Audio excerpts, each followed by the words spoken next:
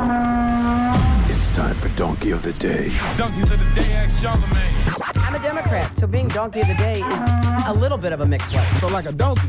Hee-haw. Okay. Donkey of the Day. The Breakfast Club, bitches. Now, I've been called a lot in my 23 years, but Donkey of the Day is a new one. Donkey of the Day for Wednesday, February 15th goes to former National Security Advisor of the United States of America, Michael Flynn. One of our celebrity-in-chief's top advisors. If you haven't heard, after only 3 weeks, Michael Flynn has resigned as National Security Advisor. The resignation comes after previous disclosures that Michael Flynn had misled. That's a nice word for lie. Lied to Vice President Mike Pence and other senior officials about his communication with the Russian ambassador of the United States, whose name I can't pronounce, so I won't even attempt it. Okay, Michael Flynn says in his resignation letter, unfortunately, because of the fast pace of events, I inadvertently briefed the Vice President-elect and others with incomplete information regarding my phone calls with the Russian ambassador. Just a bunch of fancy words to say I lied. Okay, Michael Flynn continues, I have sincerely apologized to the president and the vice president, and they have accepted my apology. Now, Flynn's discussions with the Russian ambassador has raised the possible breach of the Logan Act. Has nothing to do with Wolverine. 1799 law that bars unauthorized citizens from negotiating with foreign governments and top advisors concluded that Michael Flynn's position had become unsustainable because he had lied to the president and the vice president. Now, the Trump administration had been warned a month ago about Michael Flynn's BS, but in true Trump administration fashion, I guess they ignored it for the most part, and Kellyanne Conway went on the Today Show with Matt Lauer to do what this administration does best, and that's lie some more. Let's hear it. Flynn had decided it was best to resign. He knew he'd become a lightning rod. And they even went further to say that as a result of that dishonesty, he was at risk for blackmailing by the Russians. But the fact is that General Flynn continued in that position and was in the presidential daily briefings, was part of the leader calls as recently as yesterday, was there for the Prime Minister's visit from Canada yesterday.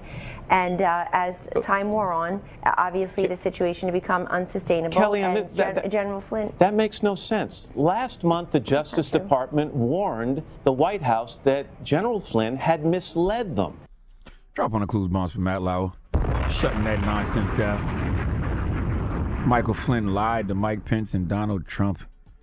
Kellyanne Conway said he resigned because he become too much of a lightning rod. No, he resigned because he's a lying rod. Now, Michael Flynn is not only a liar, he's a hypocrite because during the July 2016 Republican National Convention, Michael Flynn joined the crowd when they started to chant, "Lock her up," in reference to Hillary Clinton, who was also accused of putting the security of the country at stake by using a private email server. Can we flash back to that, please? We do not need a reckless president who believes she is above the law. It's unbelievable. It's unbelievable.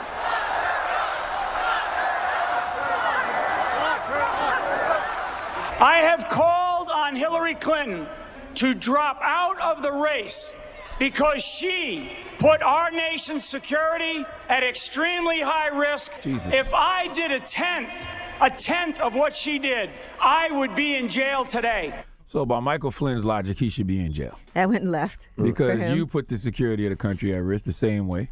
See, here's the thing. All humans make mistakes. We can all be hypocrites at times, but you can't, under any circumstances, slander somebody to the levels Michael Flynn did Hillary Clinton and turn around and do the same damn thing 6 months later. You called for Hillary to drop out the race, but you actually had to resign, so at least you practice what you preach in that regard. But you said you would be locked up if you did a tenth of what Hillary did. Well, Michael Flynn, let's add this up. You have potentially violated some federal law. You're in cahoots with the Russians. You had a hand in tampering with this year's presidential... Well, the Russians had a hand, allegedly, in tampering with this year's presidential elections. You lied to the celebrity-in-chief and his vice president. I only have a high school diploma that I got in night school, but this sounds like more than a tenth to me of something. Okay, so when can we expect you to turn yourself into proper authorities, Michael Flynn? One of my favorite quotes ever describes Michael Flynn to a T. The only thing worse than a liar is a liar who is also a hypocrite. Please give Michael Flynn the biggest hee-haw, please.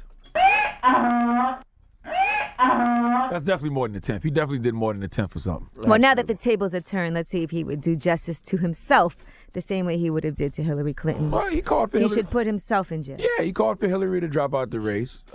She didn't, but he did resign, so clearly he took his own advice in that regard. But now, let's see if you lock yourself up, Michael Flynn. Go turn yourself into the authorities. The Breakfast Club.